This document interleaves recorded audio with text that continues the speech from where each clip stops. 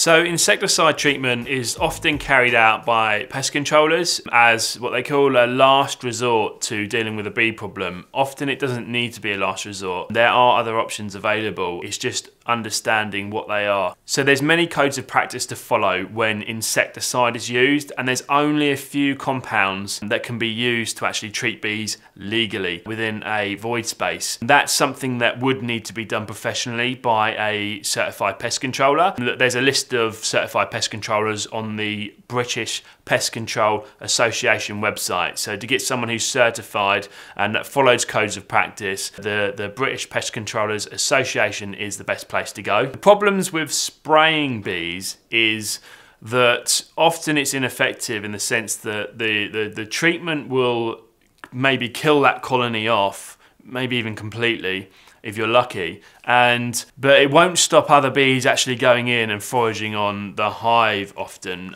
We do find that even if people attempt to seal off the entry points are all that's sealed, but 2 meters over where there's a gap under the tiles is often not sealed and would be actually practically impossible to seal off. And we often find they sneak in other bees to steal the honey that was in that area that's been sprayed. So one of the biggest problems with using insecticide is that other foraging bees from other local hives, so beekeeper hives, wild colonies, will come and steal, because no bees, remember, are protecting it now because they're dead.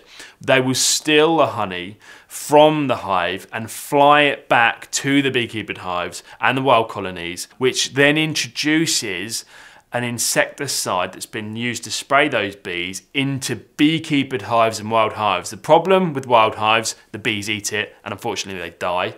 So that's bad, so that snowballs in effect. The problem with it in beekeeper hives is that the beekeepers then actually harvest that honey, okay, and they put it into jars and then it goes for human consumption. So basically what happens is insecticide then gets spread on people's toast, it gets eaten by humans, which is really damaging. The insecticide that's used is not safe, you don't want to be eating that. So that's one of the biggest problems with insecticide use, is that it contaminates the human food chain. So we had an interesting call once from a lady. She had bees in a chimney and she wanted it dealt with quickly. She wanted it dealt with economically, and it was a serious problem for her. She was seriously allergic to bees, and she phoned us up and said, how do you do it? What do you do? And we gave her the example of obviously removing the honeybees and the comb alive and cutting them out and using scaffold and stopping any more coming back.